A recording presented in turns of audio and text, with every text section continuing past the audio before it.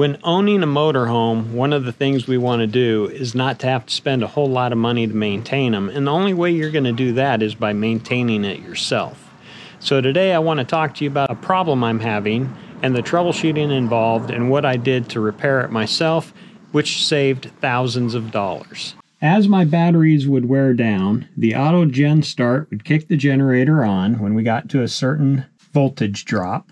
And as the generator kicks on, it will show you your load on the load meter here. The problem was I would see a load and then it would disappear and I couldn't get the generator power to take over.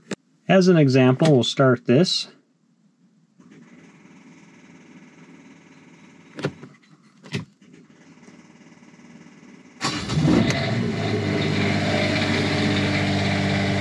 Now as the generator fires up, we'll see the load coming from the generator on the load meter. Okay, there I have a load of 0.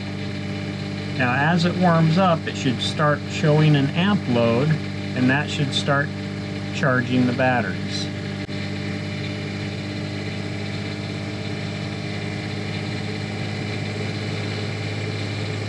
So now you can see the amp load is increasing, and you can see the DC volts increasing up to 14 volts, showing that I am charging my batteries at this point in time. Now the problem I was having is when I would kick on the generator, this would kick up and show volts, and then it would black out and go blank. I wasn't getting any power from the generator. And I did somewhat of a jerry-rig fix, and I'll show you what I did to fix it, but first I had to find out what that problem was. So as troubleshooting process would lead, hey, let's go check the breaker on the generator.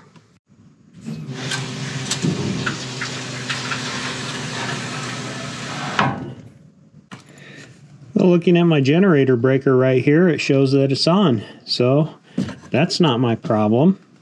Well, the next spot we can come down to investigate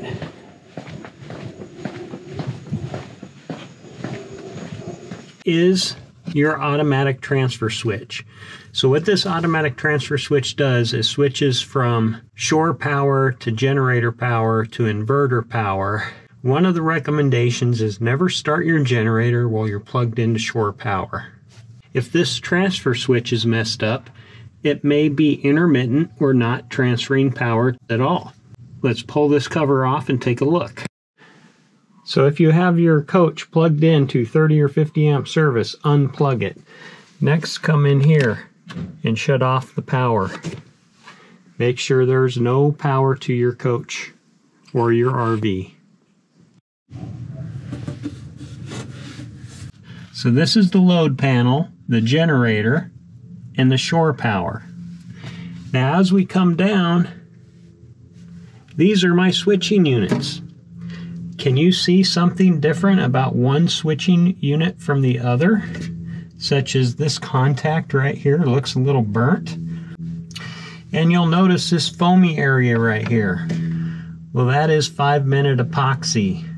So when I came out here, this was all loose, and this is why it wouldn't kick over. So as an interim fix until I got a new switch, I was able to 5-minute epoxy this, and now it kicks over and it works just fine. So what I'm going to do is I'm going to set up the camera. I'm going to fire up the generator so you can watch this kick over.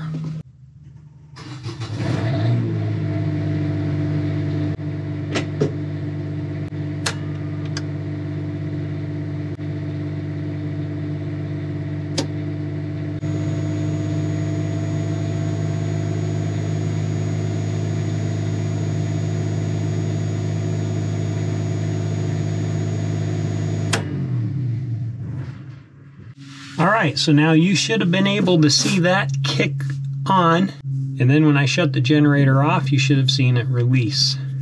Now this is working right now because I did an interim fix. So these automatic transfer switches, as you can see, somehow it overloaded and burned up, and you can buy these switches independently. And if you do, you're going to have to drill out these rivets and change them, and they're about 60 to 80 bucks a piece. However, they're really hard to find. So I ended up buying a whole new transfer switch box. Now this costs $200. Now you can see, here's my old cover. However, it does say right here that it is an LPT50 BRD, and the new one I ordered is an LPT50 BRD. However, you can see the size difference. They're not the same. This is a newer version.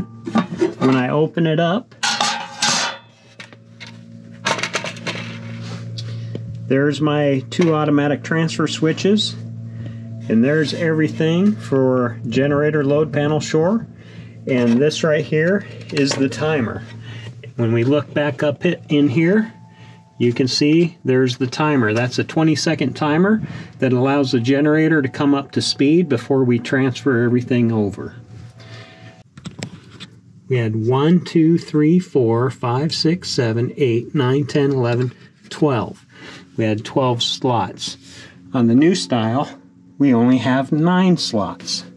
So that tells me I have 3 for shore power, 3 for generator, and 3 for load.